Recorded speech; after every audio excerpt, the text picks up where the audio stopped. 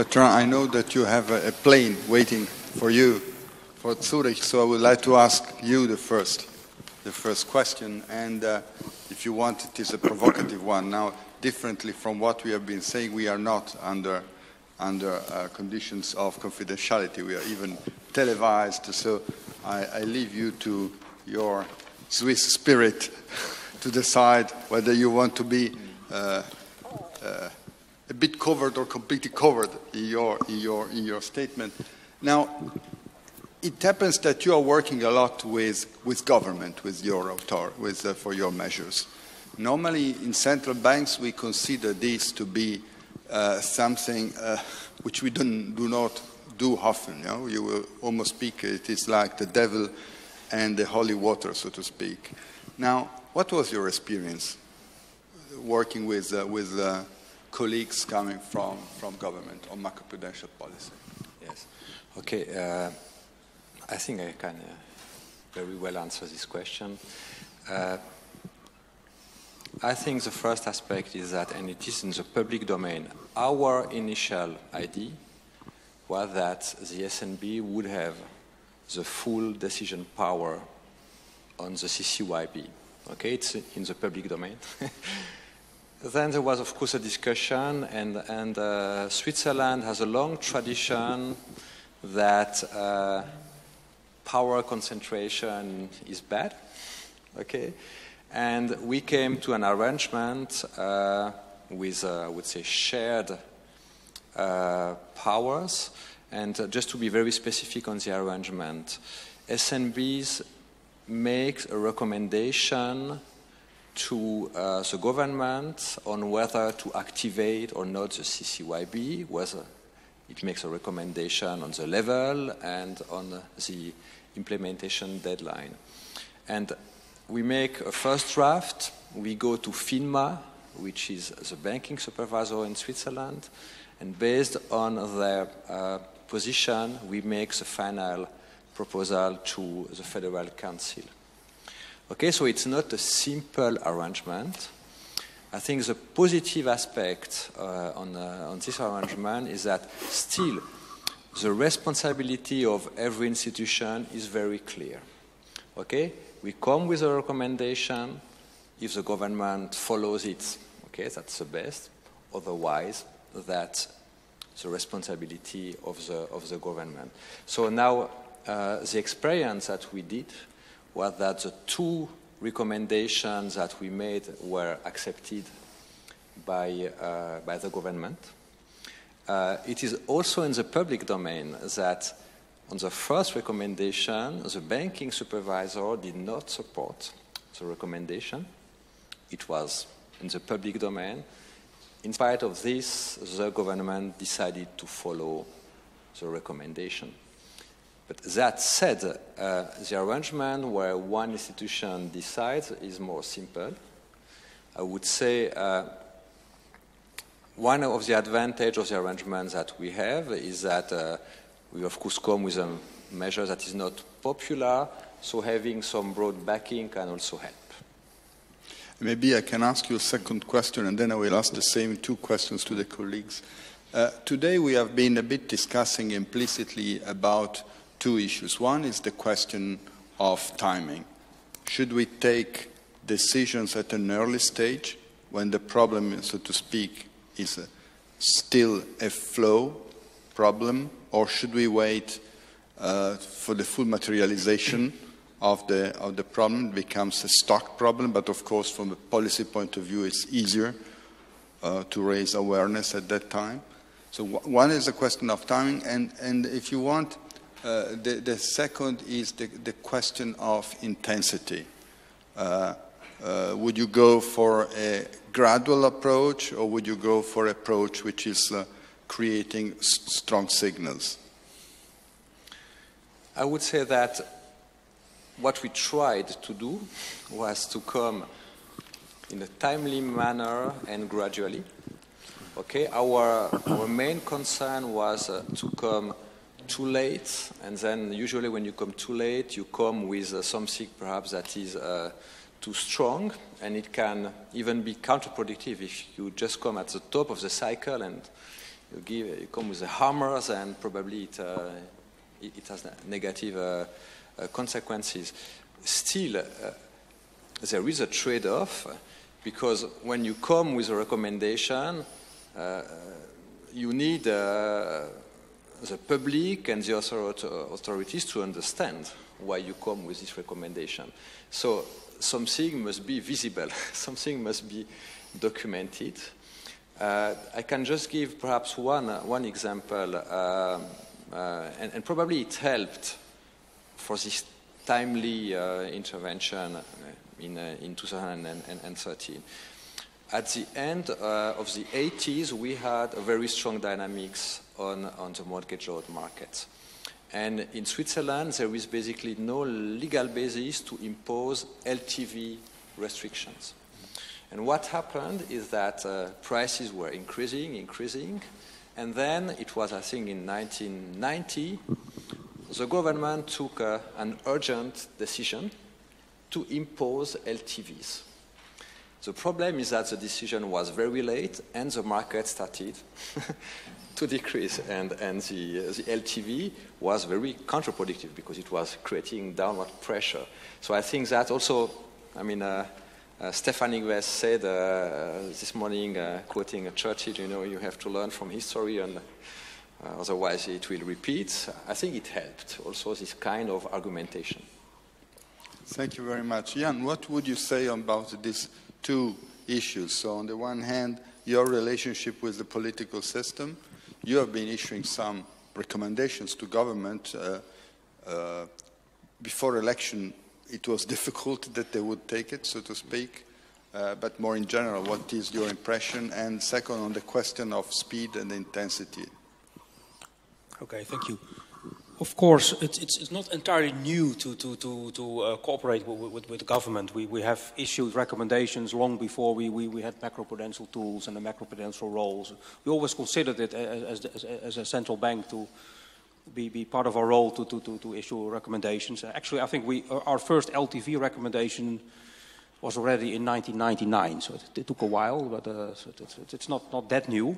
What is new is that it's more formalized now. So we have a financial stability committee, which we are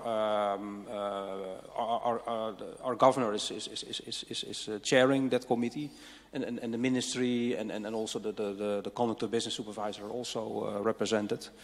So this makes it new. So maybe the new element is that we have to cooperate, and we are discussing. We are writing joint analyses, so that's a new element. But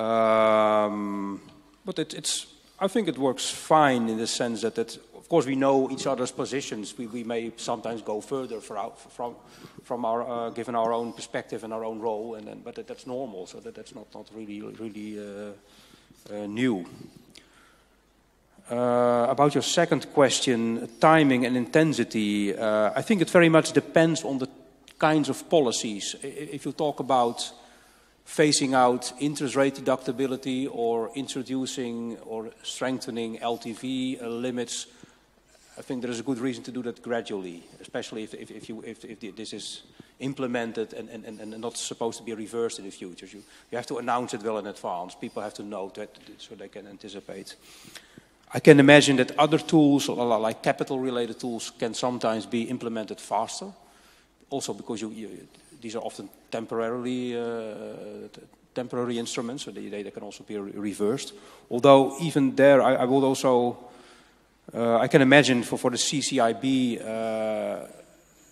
if you really have a approach where you activate it and immediately would go to say 2 or 3%, you may be very reluctant to start implementing it. And if you start implementing it with a small first step, you can wait for more evidence, and there is already an expectation in the market that you're likely to further increase. So, of course, we have to discover how this works in practice, but I can imagine there some gradualism is also the way it's now included in the regulations.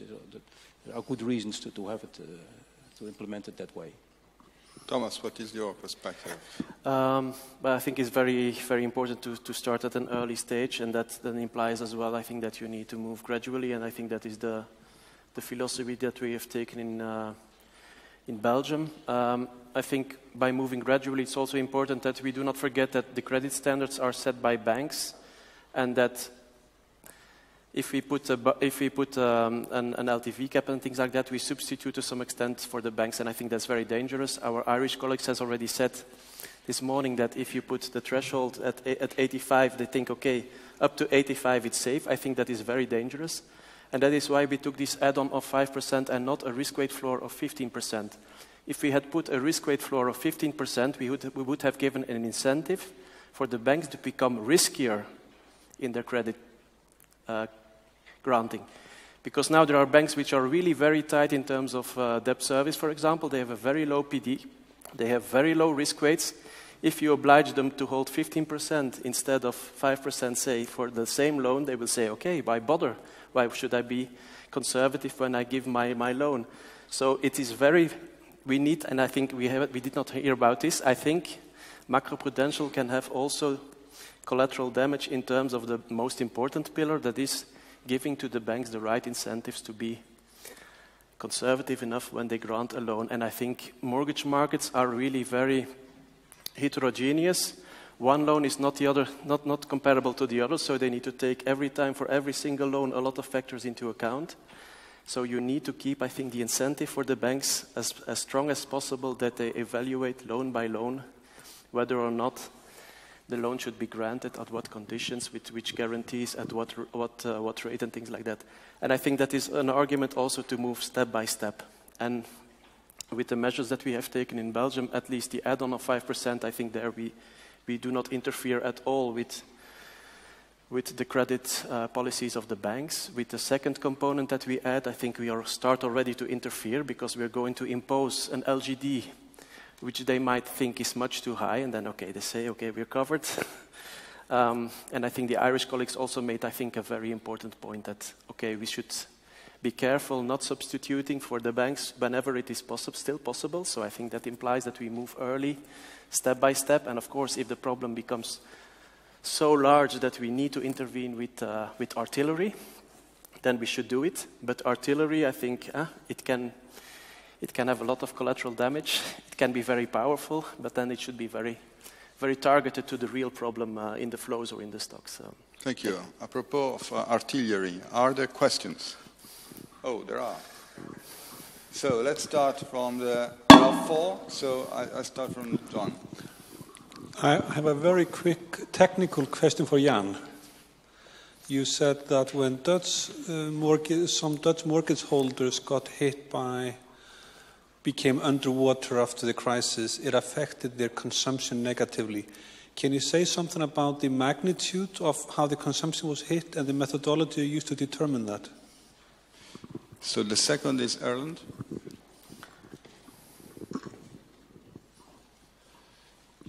Yeah, I have a question or a sort of a thought in my mind on stocks versus flows, and in terms of capital requirements. So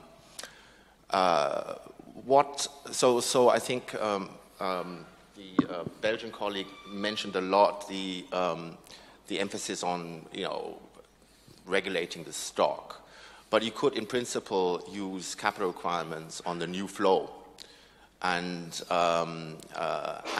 have a higher capital requirement on new mortgages that are particularly risky in terms of LTV, for instance.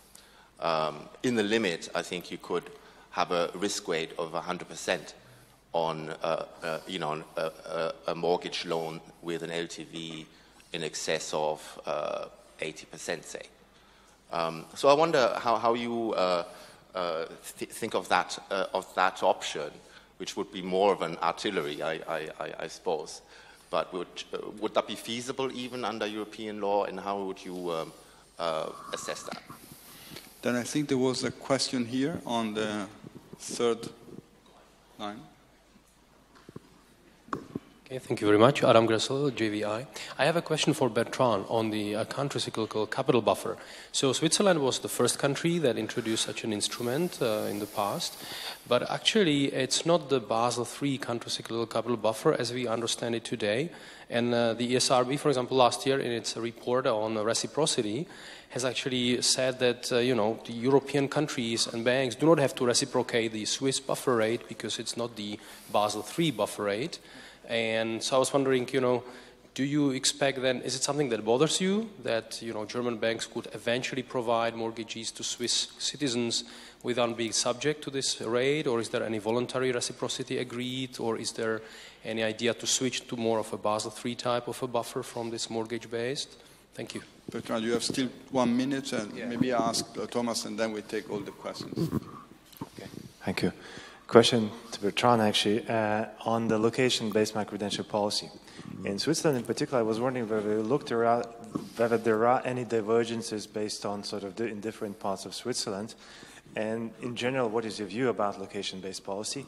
And maybe one, if I may, I forgot the second question. I'll take it later.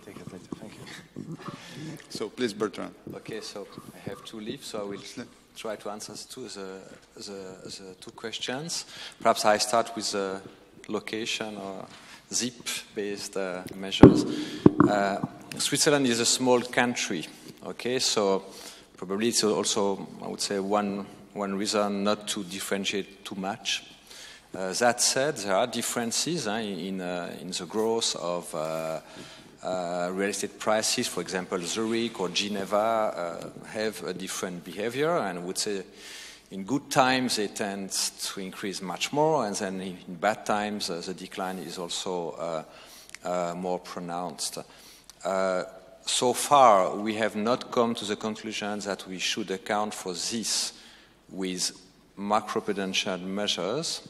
That said, there are banks that have a strong focus on these two regions, and for this kind of exposure, for example, FINMA can, which is a bank supervisor, can also control when it is setting a Pillar 2 requirements, saying, okay, this bank has a very strong concentration on Geneva or on Zurich, so you could have a Pillar 2 requirement.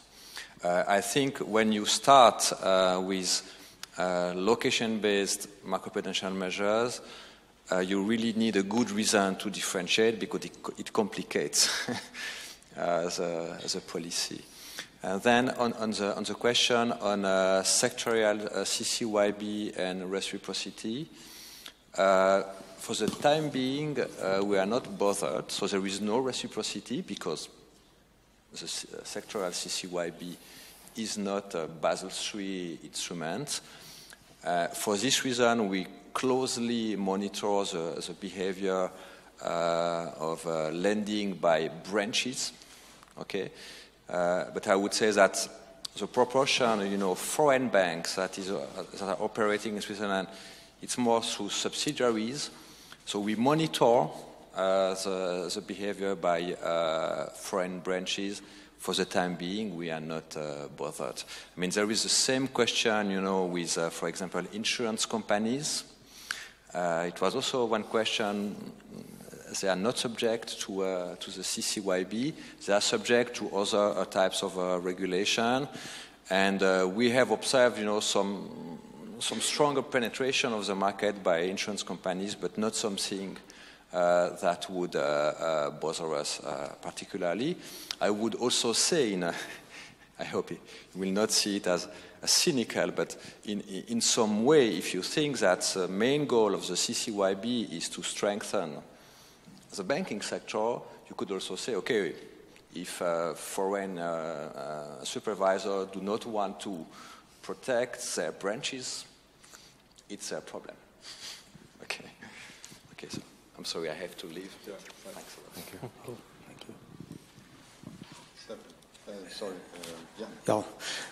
There was a question about the consumption impact of the house price decline, and particularly the underwater problems. I'm not aware of a study that directly investigated this. I do know that this has there are studies that find that propensity to consume is higher for younger households, which, according to our data, have been much more underwater so they've been more hit by the underwater problems than older households. In addition, if I'm correctly, the Bank of England investigated something similar in the previous housing crisis in the 1990s, and also found this effect. So it's likely to have played a role in the Netherlands. And maybe a third indirect evidence is that our economy was quite strong when the crisis started. And it's typically the two reasons why we still nonetheless had a severe recession is that this housing market problem, and the second that is often mentioned is our pension system. Pension funds were hit quite significantly, so that may also have played a role. So hope I've answered your question. There was a question on these capital charges on the new flows of high LTV loans. So I'm speaking on the control of Francesco, but I think the Article 458, which we have used for this measure, could also be used to construct a measure like that. So it is a measure, in fact, which leaves full autonomy how to change the risk weights of the mortgage loans. That's also why this is a very cumbersome article in terms of justification towards the European authorities. And I think it would be difficult, I think, to convince them that, okay, why do you target only the new LTV loans? Because in terms of vulnerabilities in the stock, I think whether the loan has been granted 2 years ago or whether it is a new loan, if the LTV ratio is 95 indexed, it is the same risk, I think, for the bank. So, for the Belgian context, I think what we want is we do not want to forbid loans with an LTV higher than 90. We think there are too much of them now, that we agree, but in principle, there can be good reasons why one individual loan has an LTV ratio higher than 90%. If there is a large securities portfolio, for example, which the borrower does not want to liquidate in order to generate the equity for the mortgage transaction. Imagine it is a CEO of a small company which is very successful. The shares in this company cannot be liquidated, but he can use this for a real estate transaction. In the Irish case, I think they had an LTV cap with the possibility to exceed this cap by 15%. So that is a way of taking this also into account. But yeah, I don't think that we would want to, for example, now propose a capital charge of 100% on LTV loans higher than 90. I am under your control. There are two questions. Time is up, but one is yours and the other is Benjamin. So it's a sign that the interest is not muting. It's a good sign. I remembered my question to Jan. My question was actually about non-banks, because in Netherlands, a specific situation, non-banks are very active in mortgage market. What implications are there for macroprudential policy, if any, for pension funds, insurance companies? They're really active competing with banks. Is there something specific about that, or does it have an impact on your macroprudential policy making, or there is nothing from that? Maybe a question to the Belgian colleague. You say that you have mostly a stock problem. So the existing stock of debt is pretty high. At the same time, the interest rates are long-term, fixed, 20 years. So most of the risk is actually in the banking sector itself. So it's a little bit like in Germany, where we also have the high interest rate risk in the savings banks and cooperatives. Why don't you tackle these risks directly by just saying, well, this is a structural feature of the banking system, and why not just use the systemic risk buffer, because it's an extraordinary risk that they are exposed to, so just add the buffer to that and not differentiate between the different LTVs, because this is at least right now not the biggest issue. It's more the issue of stocks. Okay, about the question of the increasing role of non-banks, you're right. In the past, say 6 years or so, the market share of especially insurance companies, but also pension funds in the production or the issuance of new mortgage loans has increased quite a lot. So I think they had about 40% of the market at some point. At the same time, in terms of outstanding volumes, it's still very small. So it takes a while before they build up a lot of mortgages. It's actually we to some extent we welcome this development. We think that our mortgage market is maybe too much dependent on just banks, and it actually was a welcome development in the past years when the market went down and it was more difficult to get loans from a bank. To take mortgage from a bank, that other providers stepped in. So it is actually, we would welcome if they would continue to play such a role. About macroprudential implications, well, it's positive that we have, of course, this LTV limit, and that's not just for banks; that's across the board. So so they are also covered by that, and I think that's for now that's enough. We don't have specific tools like a CCB or so for these institutions, which would need to be developed. But at this point, we don't see a reason. Also, because they tend to step in the market. Also, we looked at historically in the past, where the housing market crashed in the 70s. It was also when banks retrenched.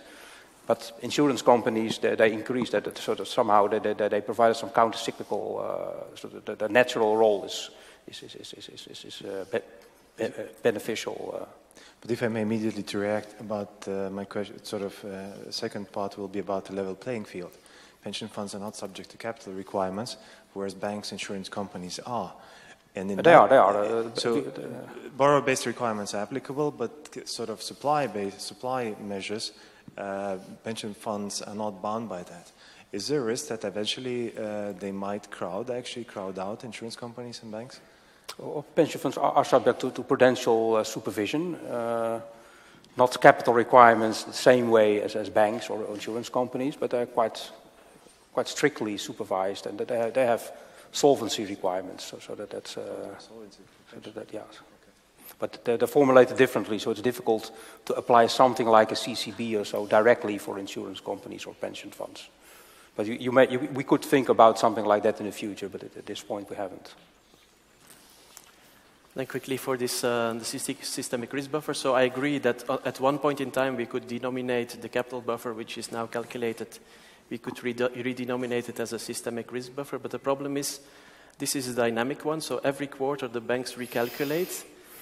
The composition of the indexed LTV changes because people reimburse capital and prices may increase. So the rule, the way it is defined, every quarter the capital buffer is recalibrated in function of the risk profile of that bank's portfolio. So that if we would do it via the systemic risk buffer, we would need to recalculate every quarter a new systemic risk buffer. So I think this is technically already the better solution, to have a dynamic evolution of the risk buffer in terms of the underlying risks. And yes, we want to increase the main objective is to strengthen the resilience of the banking system. I think it's good that we have a capital buffer which is explicitly linked also with the underlying risks. And again, the risks are not in the whole stock, it is mainly in some sub-segments and mainly in the high LTV loans. So for interest rate risk, I think that the risk is under control. The banks manage this with, within the ALM, interest rate risk management. So that is, I think, another issue. We also have an interest rate risk reporting in Belgium to follow up this every quarter. So that would be. Thank you. Well, thank you very much. Good meetings tend not to stop, but it's my duty to give back the word to you, and congratulations again. Thank you.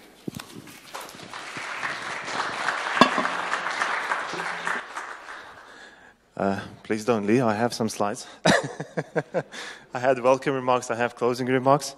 I won't attempt to summarize actually the conference because we've heard many views, lots of food for thought, and myself, I've learned a lot, I have to say, and the question remains relevant. I think discussions will continue, and with more experience, actually, we'll face different challenges, difficult challenges, and housing market will continue to be the focus. But regarding the slides, actually, I have some suggestion at the end of the conference, especially for the brave ones, some things to do tonight. But before that,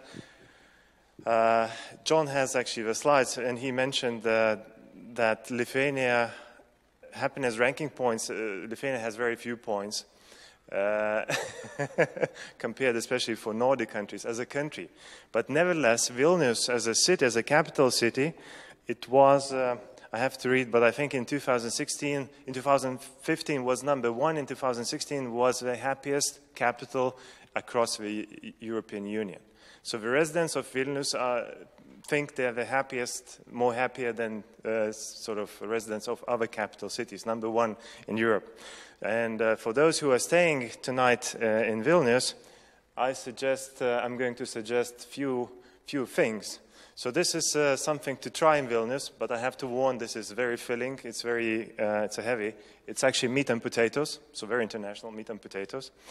And the second thing to try tonight is so-called pink soup. It's really pink, but it's very healthy, it's very tasty. It's actually called beetroot soup. And for the dessert, I would highly recommend tree cake. It's probably for some of you that's a new thing, but maybe some know that. I think in Germany they call that Baumkuchen, but this is a better version because in Germany it's very smooth. Here we have branches. And so these are 3 things, 3 options what you could try tonight in Vilnius. That's it. That's all what I wanted to say. So thanks again for coming, for participating, and thank you.